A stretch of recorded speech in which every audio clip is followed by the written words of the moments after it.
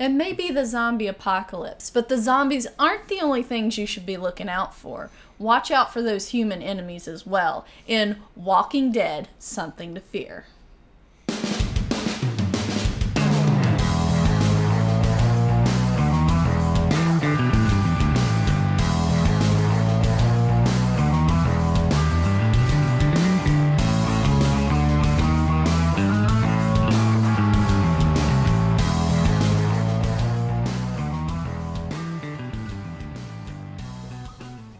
Hello and welcome to Tantrum House Studio Awesome. I'm Ryan. And I'm Katie, and today we're going to be taking a look at Walking Dead: Something to Fear by our buddies, the Funk Housers, Derek and Lizzie, and it was published by Skybound Games.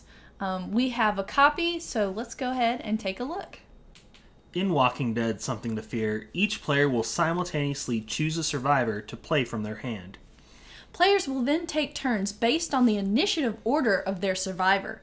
Each player will have the option of choosing an encounter card from the cards showing in that round. The encounter cards can be zombies, human enemies, wounds, weapons, and supplies. Each of these encounter cards have different points that they give you or amounts that you collect. But watch out, some of the encounter cards will give you damage if you decide to take them. Other cards will damage the group at the end if they aren't taken first. A player will lose the game if they have more than 20 points of damage. The game ends when players have gone through the encounter deck. After that, each player counts their wounds to see if they survived, including any damage from the unchosen mob cards. Then the surviving player with the most points wins the game. So this game is a very light-hearted take, I guess, on the Walking Dead.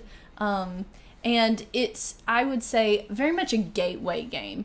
It's one of those that you can pull out and bring to game nights for people who might enjoy The Walking Dead but really aren't gamers.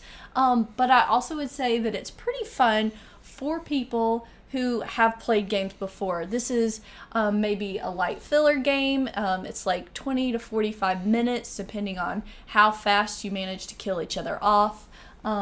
As a gateway game, there's both a really easy version for people that are super new, and then there's a little bit of a more strategic version for people that are more accustomed to playing games this type. There is definitely some strategy involved, and a little bit of take that, as you can possibly give people negative points by taking away just the right card that they want. It is very simple, though, overall, and doesn't take very long to play, so I definitely recommend playing it. It's fun to play, and it's fun to look at. The artwork in the game is just really great. It's got that comic style that The Walking Dead's known for, so it's fun, but still very zombie-esque. Yes. So definitely check it out. All right, so that was the Walking Dead: Something to Fear by Skybound Games. Check this game out if you are interested either in The Walking Dead or a fun gateway game that you can play quickly.